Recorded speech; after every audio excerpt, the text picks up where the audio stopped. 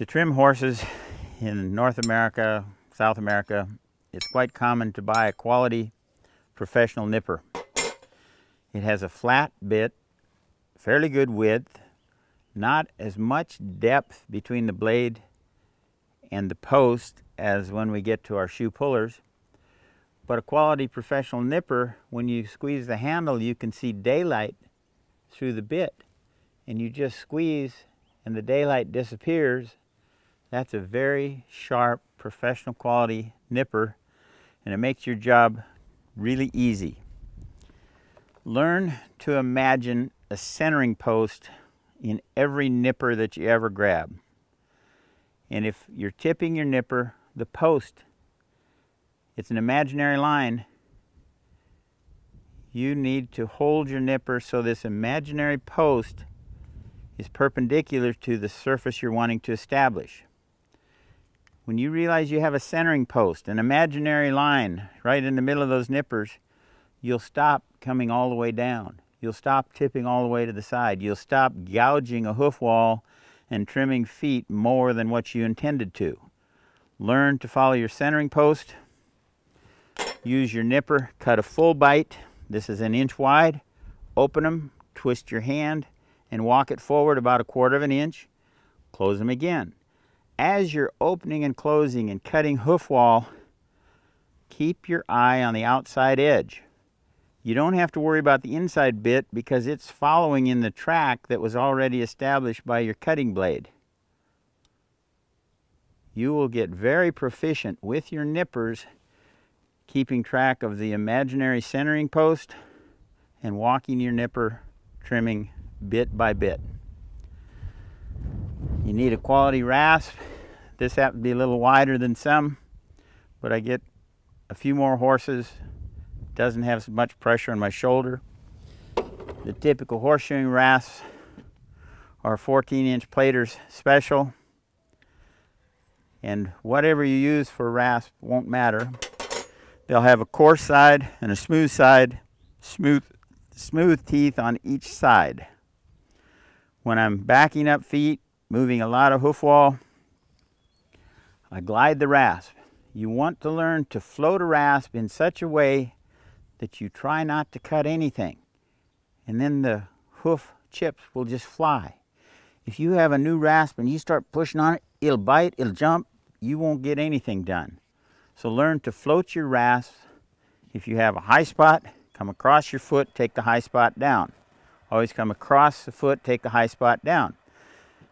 You level the whole plane and then drag up your heel on the right, drag up your heel on the left. Get an absolute flat surface.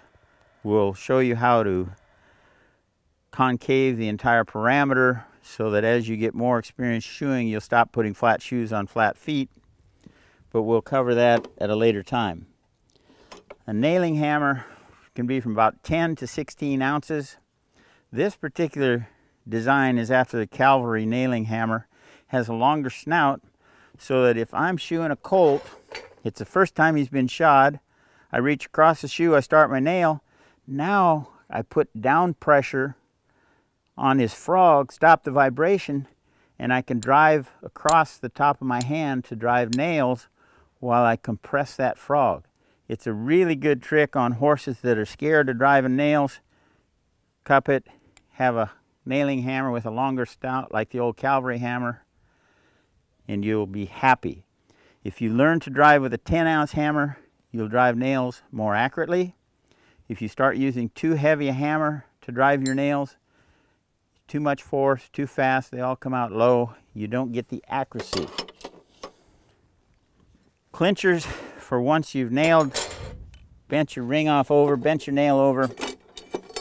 When my son was 7 years old, he wanted to help me clinch. So I started using my old wore out hoof nippers. We use them because they're sharp, very little effort. And Caleb started clinching for me when he was 7 years old. We have the old saddle horse clinchers like this. Nowadays there's a popularity, has a curved jaw with less strength. You get a tighter clinch. These are the low nail or saddle horse clinchers. These are the curved jaw clinchers. We've already shown you how it is. We'd like you to learn to block with just a block under the head of the nail and use the hammer to make a clinch. Clinch block is just a heavy piece of steel with a sharp edge. It's been almost 30 years ago since I set out with a bandsaw and tried to saw this straight along this side so I could shoe a horse faster. I was going to clinch all 4 nails just by moving my block using this side.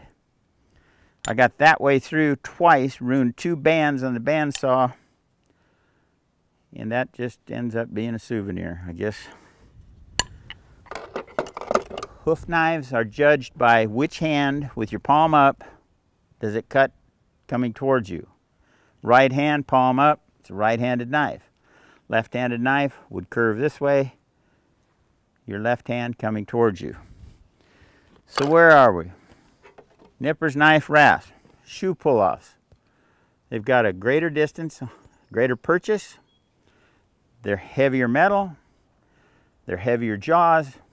To properly use your shoe pull-offs, start at the very utmost rearward heel and close your handles completely. If your jaws are partway open, when you pry, the inside jaw of your pull-off puts pressure on the sole.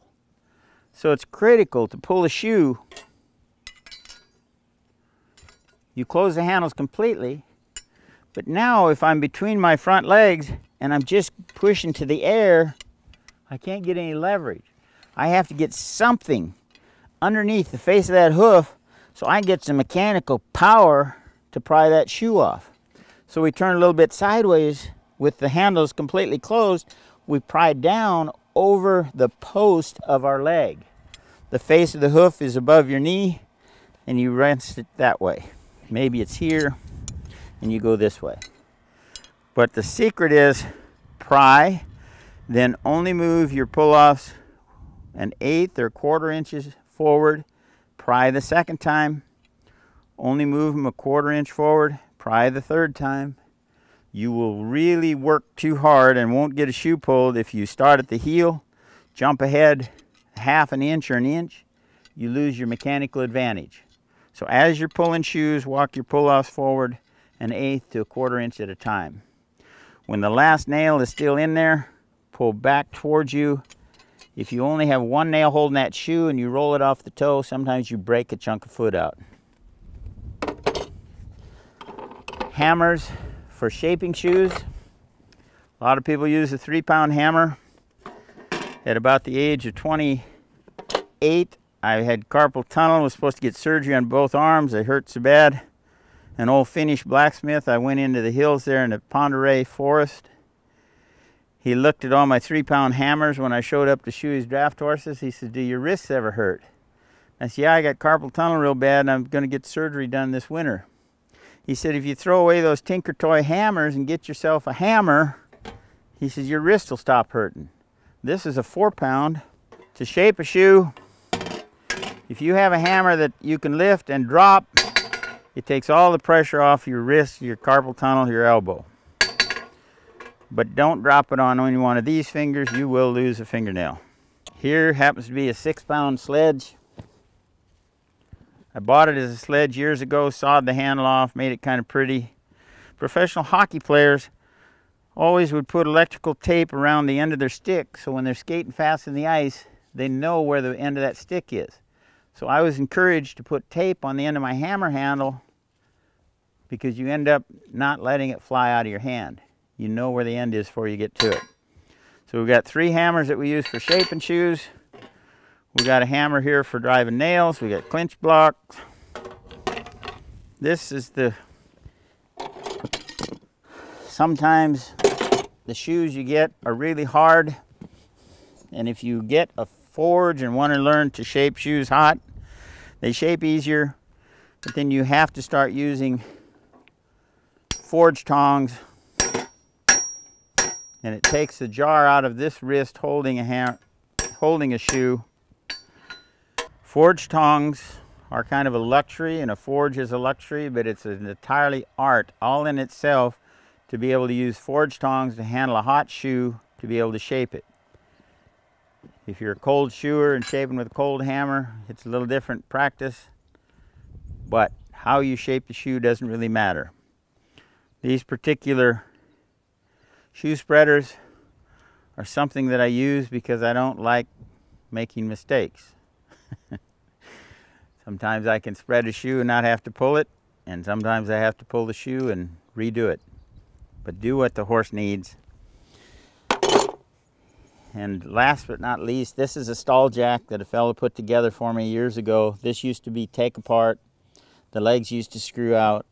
When he built it for me in about 1976, he painted it gold for all the money it was going to make me.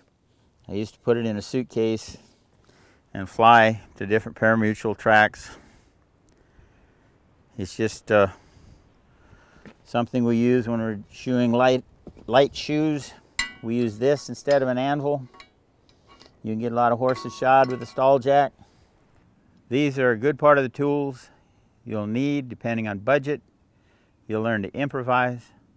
I hope everybody that owns a horse learns to trim and shoe their own horse and have some fun with it.